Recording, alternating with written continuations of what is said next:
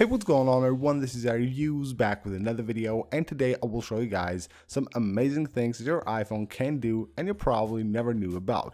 Now, iPhones are packed with hidden features and tricks that most users actually never know about and never use them on their iPhone. So in this video I will show you guys some of those that you will probably like and of course use them on daily basis on your iPhone. Now before we get into that, make sure you smash the like button. That's a hidden trick to also make this video do much better, so make sure you don't leave the video without smashing that like button.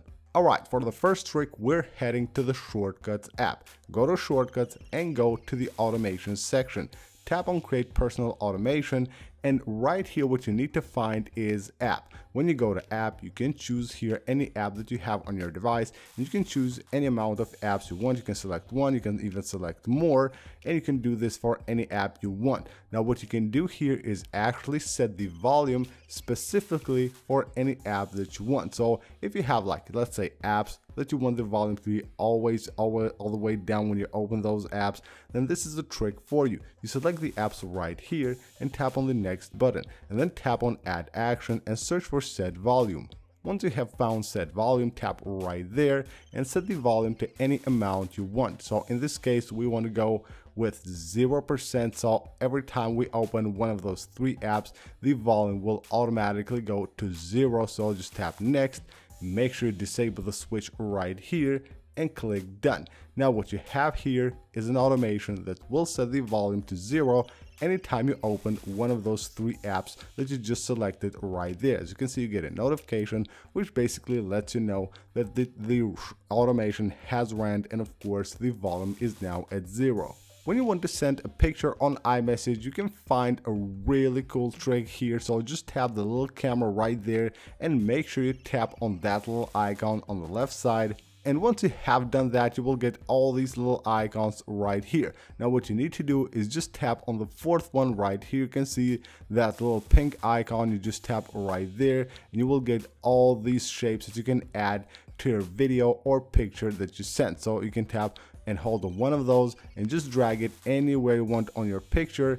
And now of course you can even add more. So let's just add that. Tap the X button once you're done. Now we can take a video here or even a picture, and you can see those animations right there on the video that we can send right now. So you can see how cool those are. You can send that on iMessage to anyone you want, just like that. So really cool. You can add all kinds of cool stuff directly from the camera on the iMessage app. A cool thing on iOS 14 are of course the home screen widgets. Now most home screen widgets on iOS 14 are actually useless, but here comes Widget. Now I suggest everyone installs Widget because you can do a lot with the app and of course the widgets that it offers. So there are a ton of things that you can do, actions that you can add to the widgets that most people probably don't even know about. So here I have an example. Here's an amazing widget which is actually transparent. It looks like a conversation here and it basically shows you different information. So you can see right there at the top we have good afternoon and all that. We have here the weather. What if I want to add the battery percentage right here? This is how Widget works. It is really cool. So I open Widget and I go right here. I find here the widget that I have on the home screen. I can tap on it and I can go ahead and edit this widget. So what I should do here is just select that part of the text right there and go to data right there. So here's what we have there. Type. We can go ahead and delete this, and I can go ahead and create another like part of that conversation. So I can just go ahead and tap on Add New Data and just add their custom text. So I want to add battery. So first of all, I will add the question there. So what's the battery percentage? So let's just go ahead and type that. So here I can add what's the battery percentage and go ahead and tap on Update. So there it is. Now tap on this other part right here and just go ahead and delete whatever is already or on there. So you can add like different information here. Tap on Add New Data, and from here what you should do is go ahead and find System Info. So here we have System Info, we have battery level, and right there it will show the battery level of my device. Go back, tap on Confirm, and now we have the widget edited, and of course we have added whatever we want right there. So you can see now this widget, it looks pretty cool. It's just like a conversation, but it will show me my weather as well as my battery percentage right there. How cool is that? Now you can even add actions to widgets on iOS 14 with widget, of course. So if I want to, I can go ahead and edit this widget, and I can just tap the plus button right there to add a tap action. Now you can see that little zone right there. I can go ahead and make it bigger, and of course I can go ahead and move it around. So I can just make that part right there an action. So I suggest I go ahead and select that and then go to action, and here what I can do, I can have custom actions like open a URL or run a shortcut or go to Apple apps and just choose any apps, and I will be able to open that app using this widget. So just go ahead and do that with the App Store, tap and confirm, and now when I go to the home screen, I can just go ahead and tap right there, and it will open actually App Store for me. That's really cool. So these are the amazing things that you can do with widgets on iOS 14, of course, as long as you have widget installed on your device, which of course I will leave it linked right down below in the description of the video, and of course you can install this app for free. This next trick will probably be useful for a lot of people. It will let you lock any app on iOS 14 with Face ID, Touch ID, or your passcode. Now the way it works is very simple. Go to the clock app and go to timer, and go then right here when timer ends, and make sure you select stop playing and click on set. Once you have done that, all you need to do is go to the shortcuts app and go to automations. Tap on the little plus button and tap on create personal automation. Then right here, just make sure you find app.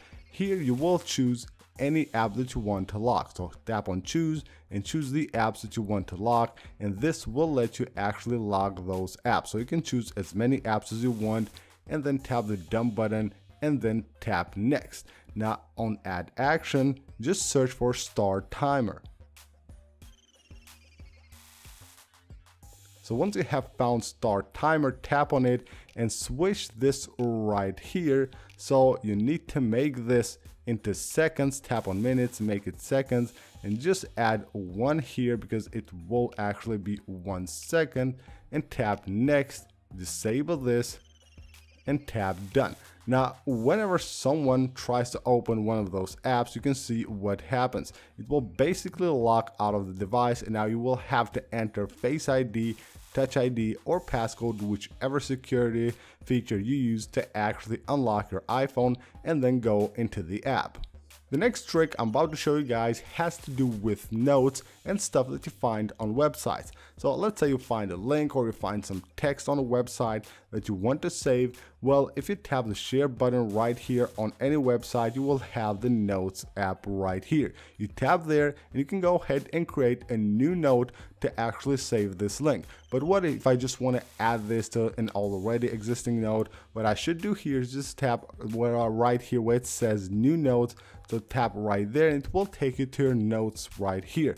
Enter any folder you want and select any note that you have already created and tap save, and now that link will be saved into that note. The same goes for maybe there is a text that you want to save or something like that, a picture or whatever it is. You can just go ahead and select it, and then of course tap that little share button right here and do the same. Tap there, tap save to, and choose whichever note you want. So you go back to folders here, choose the note you want, and then that text or that link or picture, whatever it is, will be saved on that note.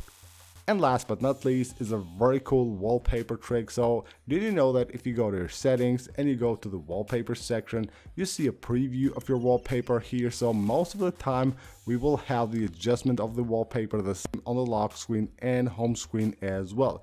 Did you know that you can actually have a different adjustment on the lock screen? So if you just tap right there, it will show you the preview of the wallpaper you already have. You can go ahead and actually readjust the wallpaper on the lock screen, and of course even move it around, and now you will have a different adjustment on the lock screen and home screen.